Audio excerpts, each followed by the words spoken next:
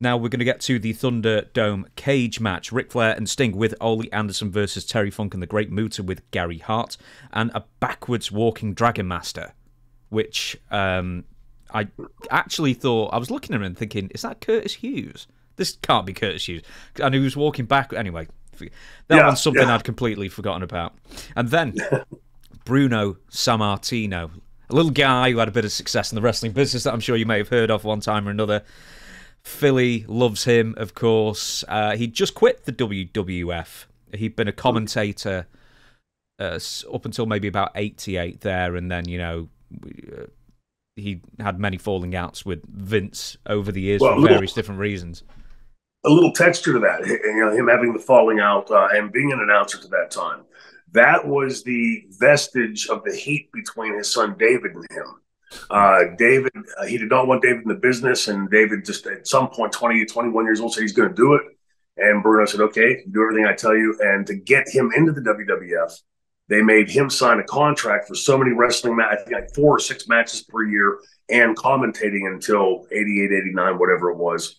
And then David leaves. And just up and walks out and quits one day, and Bruno's stuck under this contract.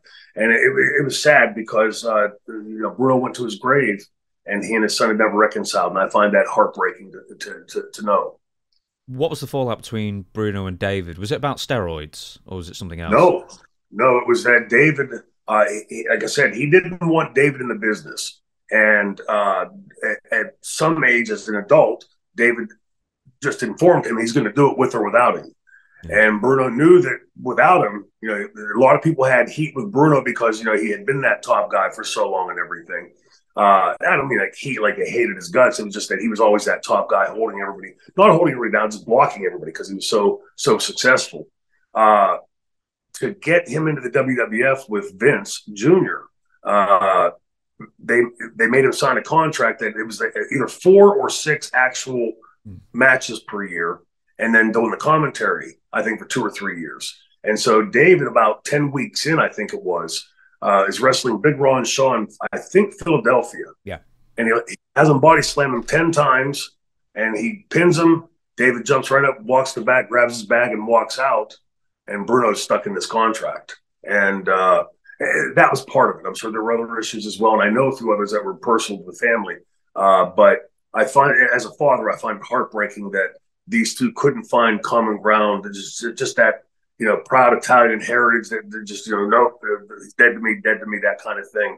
And just sad, it's because both of them were really good guys. Well, I'm looking here. I mean, David Sammartino, I know he had that Ron Shaw. I actually had Ron Shaw as a guest, in fact, a couple of years ago. And I think Ron was giving the in-character answer for that. But, yes. I mean, like David Sammartino's 84, he's actually given a bit of a shove in the early days. And it was, I realise it's mostly contingent on Bruno working, whether David does well or not.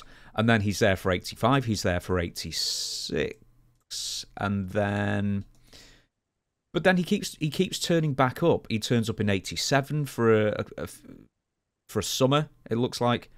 And then he even has a few matches in 88 as well. So that's what is a bit confusing with me, because Bruno's stuck in the contract, I understand that. But David does keep coming back. And the last match I've got here is David Sammartino losing to, in a dark match, Steve Blackman in 88, who had a very brief couple of dark matches. He was about to get signed, Blackman, then he ended up doing a tour and getting sick for 6 years or something crazy like that. Sure. Well, I think, and again, this is just a guess on my part, but understanding how the contracts work, you walking out doesn't break that contract. So I'm sure Bruno on the inside was trying to play ambassador between those two and getting him back in at certain places, and then, something else goes awry.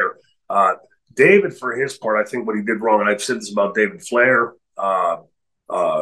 Eric Watts to some degree, coming in under, if your dad's name is Ric Flair, if your dad's name is Bruno Sammartino, if your dad's name is Bill Watts or whatever, I mean, these are huge casting shadows in the industry.